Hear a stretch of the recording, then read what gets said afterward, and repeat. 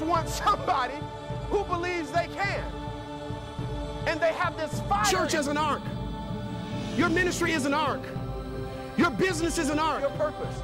But until you attach emotion to it, it's never written in the back into your... That didn't work. We're finished. No. Passionate people said that didn't work, but something will. Something Socrates wanted to get a message to this young man. And this was his message.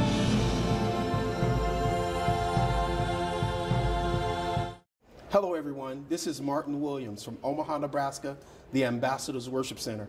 I'm here because I want you to get excited about the purpose you were born. There's passion in you, and we have to find it.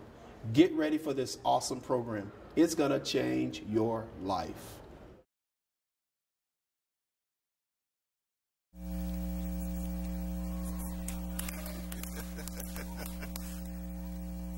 I mean, you can almost feel the King in the room. Well, I can. Maybe you can almost, but I can feel him. You know, regalia. Feel it. Okay. I will obey instructions given to me. This is where I stopped off today, the state of the church. The state of the church. Well, right, this is what I skipped. I know you're keeping up with me. All right. The state of the church. Write these down. First state of the church I want you to be reminded of is the unconsciousness of the church. And I'll give you a scripture in just a minute. The unconsciousness of the church. Secondly, the church right now is culturally incompetent. Thirdly, the church is unprepared to rule. It's conferences like this that get us in a position that we can be ready to rule. Amen? The scripture I want to use is Matthew 11 and 16. And then we'll wrap this up. This is Jesus talking. Jesus says, but what shall I liken this generation to? What is this generation like that we are in? He asked the question, then he answered it. It is like children sitting in the marketplaces, calling to their companions and saying, we played the flute for you, and you did not dance. We mourned to you, you did not lament. For John came neither eating nor drinking, and they say, he has a demon. But the Son of Man came eating and drinking, and they say, look, a glutton and a winebibber, a friend of tax collectors and sinners. But the last verse, read it with me. But wisdom is justified by her children. One more time. But wisdom... In other words, Jesus says wisdom gives birth to something. Wisdom gives birth to something. But back up to the top of that verse, Jesus asks, what's the generation like? Then he describes it. The generation is like children in the marketplaces. So when if we compare the church to this statement, Jesus is saying this. Have you ever taken your children with you to do serious business? Have you ever taken your children with you to do serious business? I'm asking a question. Did you ever end up in a situation to handle serious stuff and your children were with you? Maybe you haven't, but I have. I've been trying to do serious stuff and my little kids were there. And the little children would carry on in games while I was trying to carry on business. They are distracted by what's around them because right over their heads, something is happening that they cannot perceive. Jesus says the church is like children in the marketplace. What is the marketplace? Don't miss Dr. Monroe in the morning. You've never heard it, so you need to be here. When you talk about marketplaces are places where there's an exchange of ideas, an exchange for products and money, an exchange. I mean, at marketplaces is where the stuff really happens. The stuff that contains life doesn't really happen at church. It happens in the marketplaces. So Jesus said the church is like children in the marketplaces. And right over our heads, deals are being made. Right over our heads, exchanges are happening. Right over our head, political parties are taking control. Right over our heads, companies are being bought and sold. Right over our heads, deals are being made at the city level, at the state level, at the governor's level, and at the presidential level. Right over our heads, we are unconscious to power being exchanged around us. We are unconscious to the concept That the kingdom is not just alive and well, but the kingdom desires to thrive and take over. That's the state of the church. It has to change. Do you agree? The state of the church has to change. This is what Jesus said as he continued to describe this. Woe to you, teachers and teachers of the law and Pharisees. You're hypocrites. You travel over land and sea to win a single convert. And when he becomes one, you make him twice as much a person of hell, the son of hell, as you are. In other words, we go around the world to reach people. And God is trying to hide these lost people from us. Because we are unconscious and we turn them into sons of hell. Those are his words, not mine. That as we go into the world to preach to the lost and get them saved, they are better off not saved and not being in contact with us. They are better off not meeting a Christian, because we Christians are going to take them out of glory. We're going to take them out of glory and put them in Christendom. We're going to stuff them in that tank we're not happy with.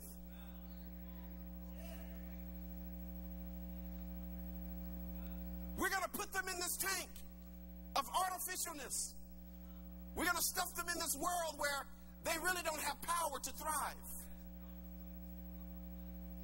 So Jesus says, we turn people into worse things than they were before they met our Jesus. So the church can become the problem of heaven. The church can actually become the enemy of the true message of the kingdom. The church can be the person or the people who don't go into the kingdom and then block the way intentionally for others to go in. What if the church has become God's problem? We need new church. Amen? Finishing. We went through this today. I'm going to move past that. You remember that, right? You know what that is? Right? This environment, this is the kingdom.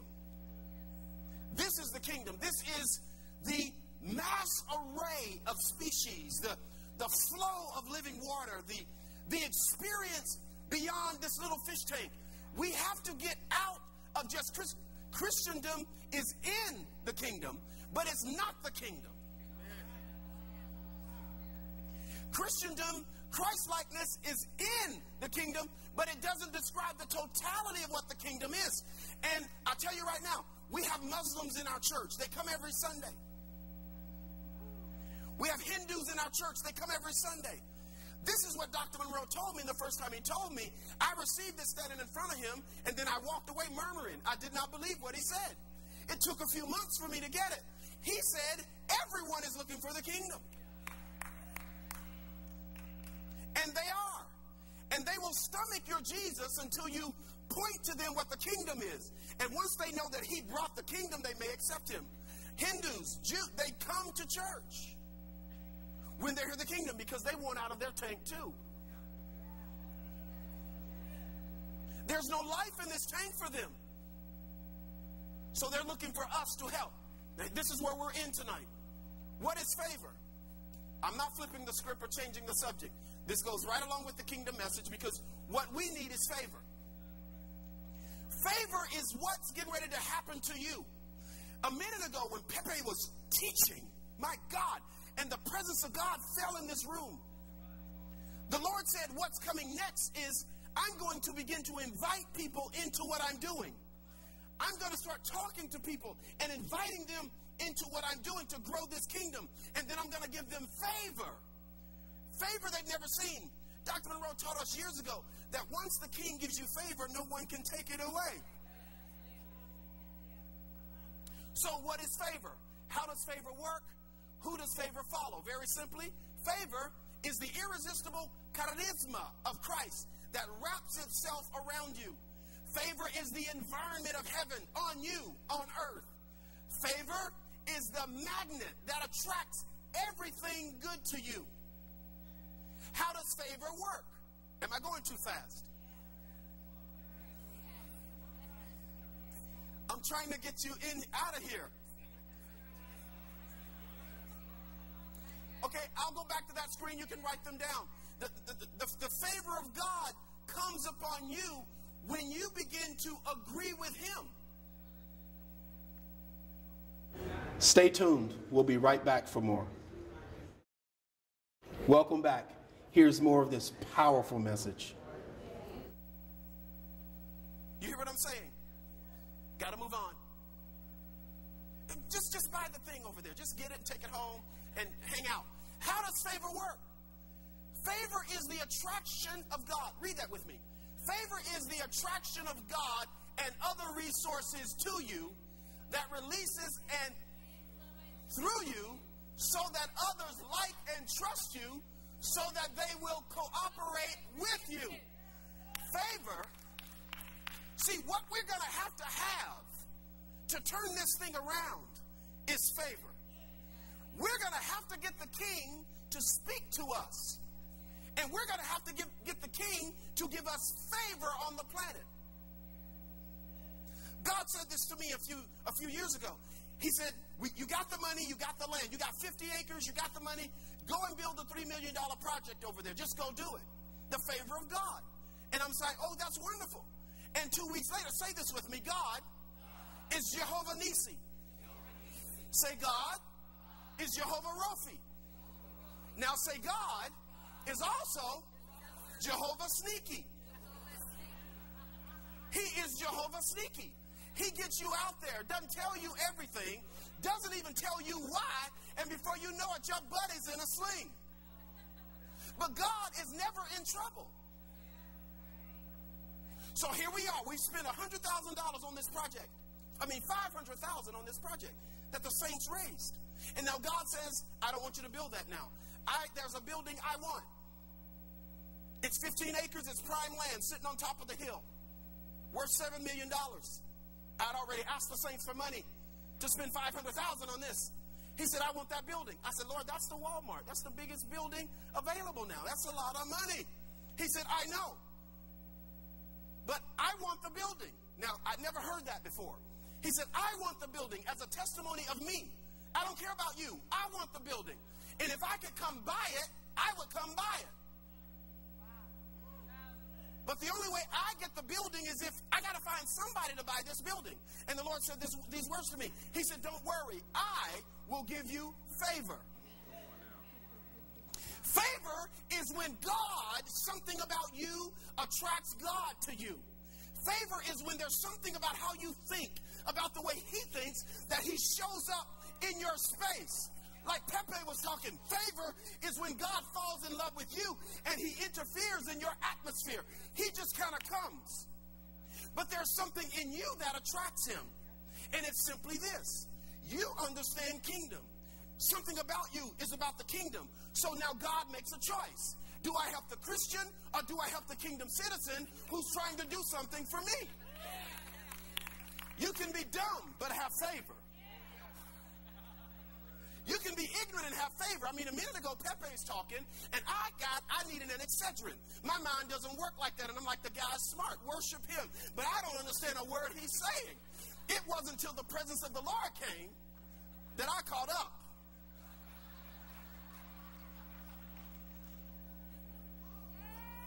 But favor doesn't care about your intellect. Favor does not care about your degree and your pedigree.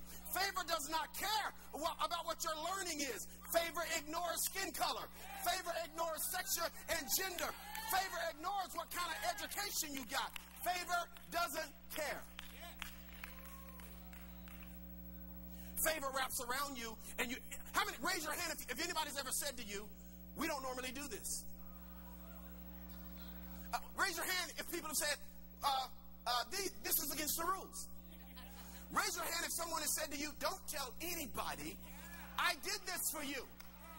That is favor. And see, Dr. Monroe taught us years ago, when the door of favor opens up, don't be messing around and don't be getting into self-humility and don't be getting into weird stuff. If the door opens, walk through the door. And Dr. Monroe teaches us that once the door opens, don't stop walking.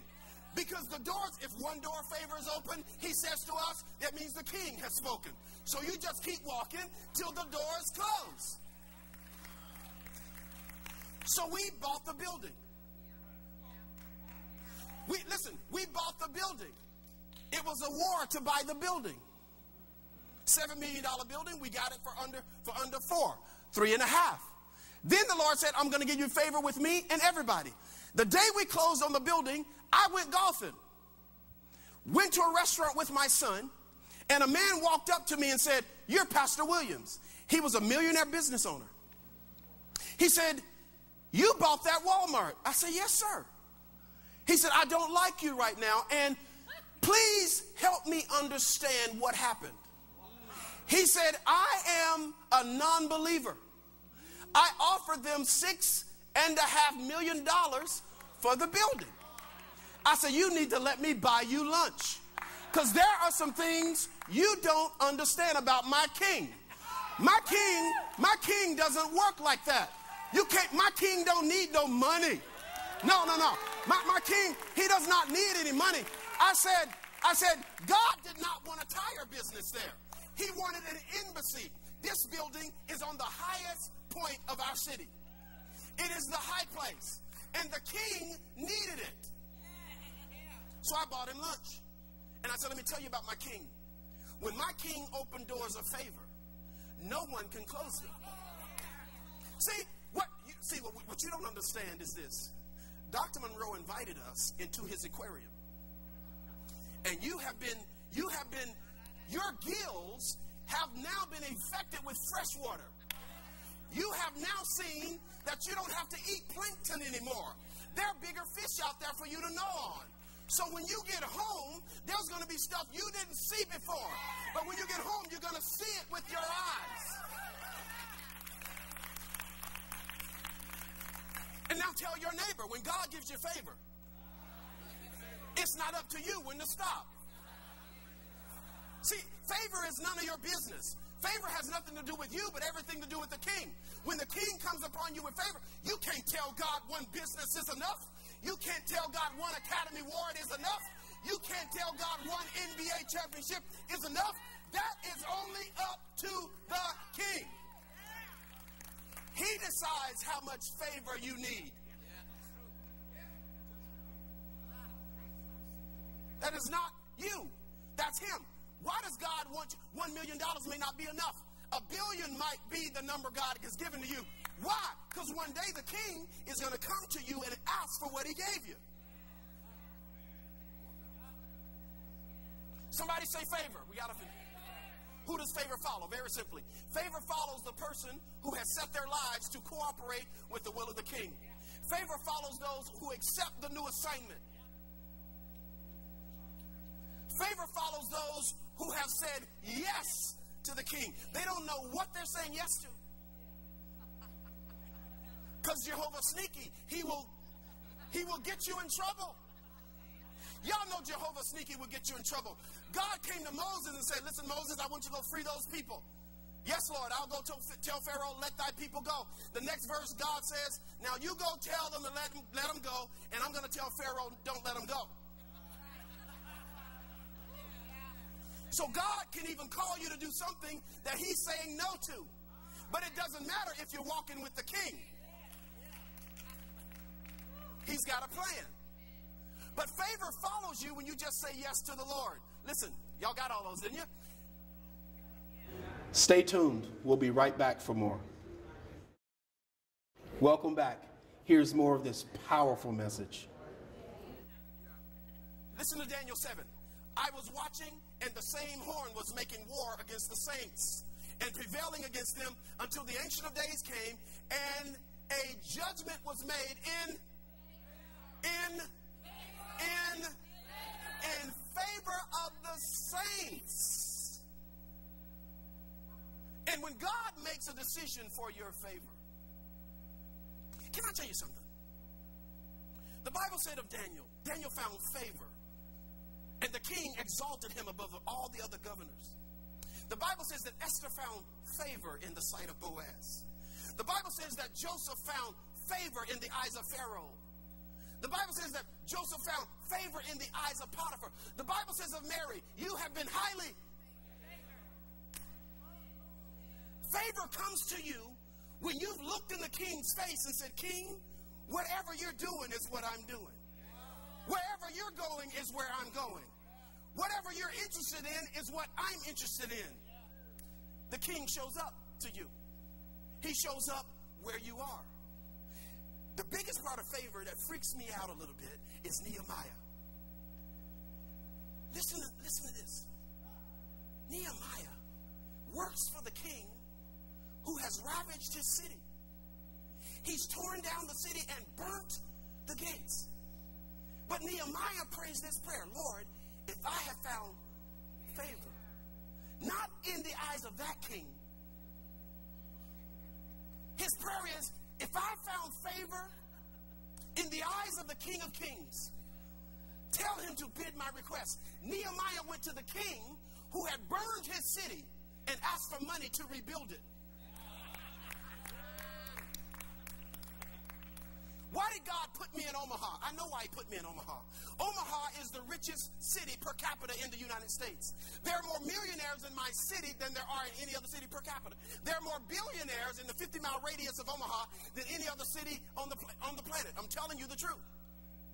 God put me there to not only become a millionaire, but to become a billionaire and to sap out of Warren Buffett and all these other people